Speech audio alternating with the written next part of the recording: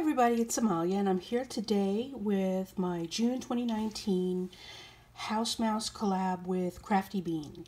Today I used, here's my project. I did watercolor painting today and here's the original stamp, so you see what that looks like. This is called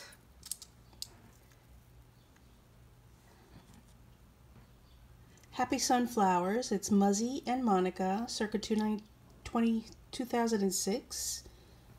House Mouse Designs. I bought a bunch of these stamps. It's a Stampability stamp, but I purchased them originally from Joann's. Joann's had a big sale a few years ago on these particular stamps, and I bought a couple.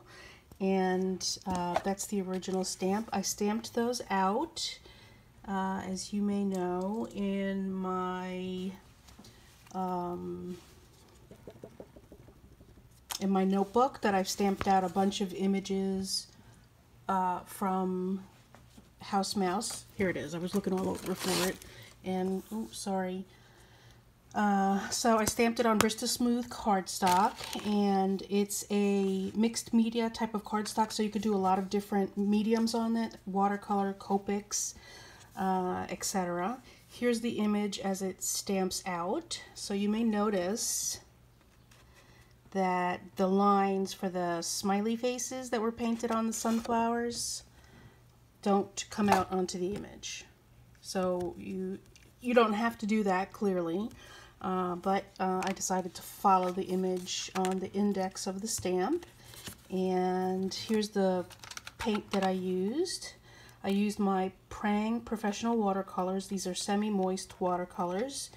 I love this set. These are mostly primary colors, so you can mix them and blend them to make the various shades and tones that you might need.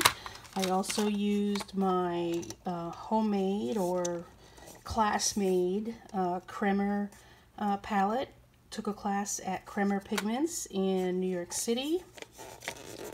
Put that the right way so you can read it. Kremer. And yeah, so I used these paints as well. And so that's the project. I hope you like the way it came out. I'm very happy with the result. The leaves were a little tough in terms of laying down the color, making it deeper in some places and lighter in other places to mimic shading and shadowing and the various tones of color. That was a little bit challenging for me on the leaves, but I tried. I did a few techniques, layering colors, then also I did some taking away of colors to produce highlights and things like that. I laid it down on a yellow card base. It's a 5x7 card, and it needed something, so I put some textured brown cardstock behind it, not as a full frame, just as on the sides here, and then I added a couple of enamel dots. I left some space here to add a sentiment, but maybe I'll add that a little bit later. I'm not sure what kind of sentiment I want to use on there. What do you think? What kind of sentiment should I put on there? So that's my card. I hope you like it. If you like it, give this video a thumbs up. Definitely leave a comment below, because as you know, I love hearing from you. And if you're not yet a subscriber, please consider subscribing to my channel. And you'll see more videos like this one and lots of others. Thanks again for watching and stopping by my channel today. Take a look at the description below, because there's a few other people in this collaboration, and you'll find their links below, and take a look at their projects as well. Thanks for stopping by. Bye.